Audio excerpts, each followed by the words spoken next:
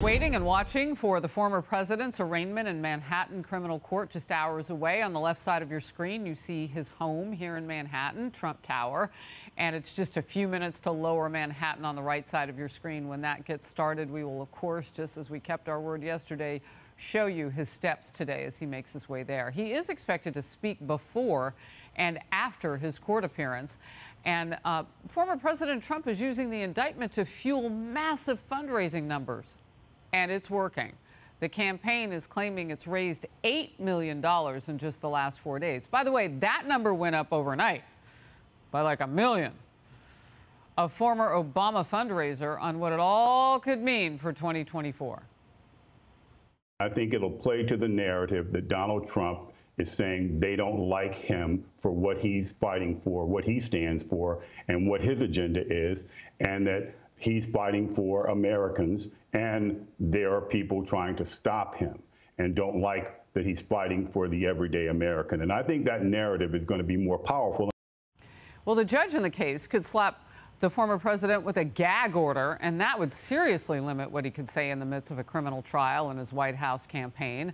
As of now, however, the president is planning to give a speech at Mar-a-Lago when he gets home tonight. Marc Thiessen, Fox News contributor, former White House speechwriter, and Washington Post columnist. What would you anticipate the president would say? Well, first of all, good luck putting a gag order on Donald Trump about anything. That's not going to go very well for whoever wants to shut him up. I mean, look, this is a good day for Donald Trump because it puts him closer to winning the GOP nomination. And it's also a good day for Democrats because it puts Donald Trump closer to winning the GOP nomination. That's just a fact. I mean, the reality is Trump is raising, as you say, $8 million off of this. He said last week he wants photos of the perp walk.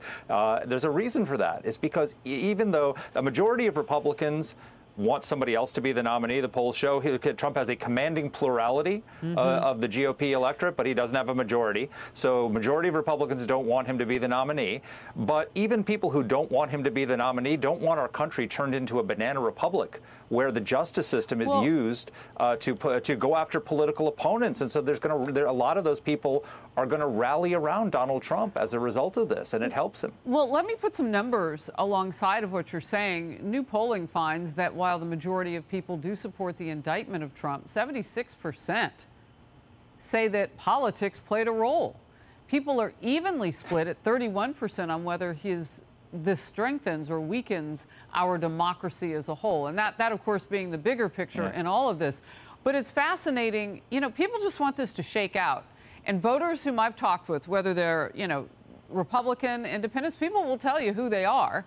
I don't ask. They volunteer it, and they say, look, I just want this to be over so that people can move on, move forward, get to the kitchen table issues. And if he's the one to solve their problems, they want him to be able to run and do it effectively. This feels like somebody's trying to stop them. That's what people have told me. And I've been traveling. And so I'm hearing it from different sides of the country.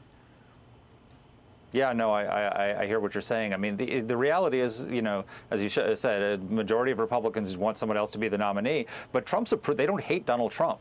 No. He has 77% approval in the Republican Party.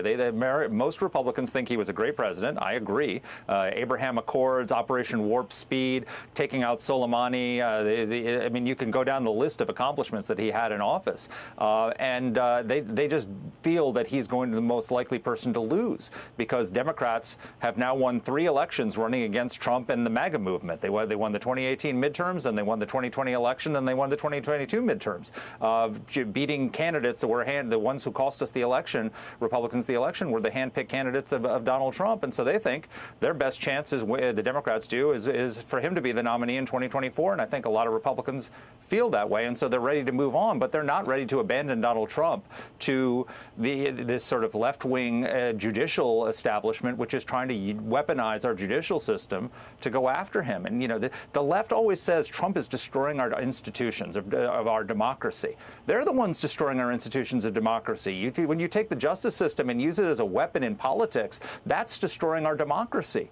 So, there's a rallying effect. I understand why people want to rally around Trump because, it's harmful to our country what they're doing to him. Well, and I wonder how many independents you pull over if, in fact, Alvin Bragg's case falls apart. I mean, No one talks about all of the things that can happen because he elevated from misdemeanor level to the lowest point, but they are now felonies against him. And we don't know all the details because even though there was a grand jury leak, we didn't get to see everything. Matt Whitaker, by the way, former acting AG under Trump, thinks that there needs to be an adjudication of the legal system against whoever leaked from a grand jury. We'll see what happens after this is all over. Yeah. But, you know, independents, do you scoop them up if this case turns out to be nothing? Maybe, but I mean, it also might not be the only case. They might bring charges on him on January 6th and on the Mar-a-Lago documents. So this could be just the first legal salvo in this judicial war against Trump. I think that it probably has a negative effect on Trump and with the swing voters. So this election is going to be decided by about 200,000 swing voters in a handful of swing states, and so how this affects them is going to decide if Trump's the nominee, whether he becomes president or not. They're going to be exposed every day to reminders of his moral turpitude, about the allegations that he had an affair with a porn star and paid hush money for it. That's probably not going to endear him to swing voters. Well, the Republican voters, that's baked in. They don't care. I'll tell you what they won't be hearing. I mean, it's silence from the Biden camp right now. All the oxygen's been drained out of the room, and he's on a 20-day tour trying to convince people that our inflation isn't high and that the cost of food is something we can all live with. I mean, he's out there on his economic tour right now. That's what the election should be about, Harris. Right. Those are the issues that people want to talk about. And the last time that gas was as cheap as we've seen it, one of the lowest points in our lifetime, this president wasn't the one. It was the previous one. So it's really interesting. Yep, one goes silent, one comes to face an indictment. We'll cover all of it. Marc Thiessen, great to see you.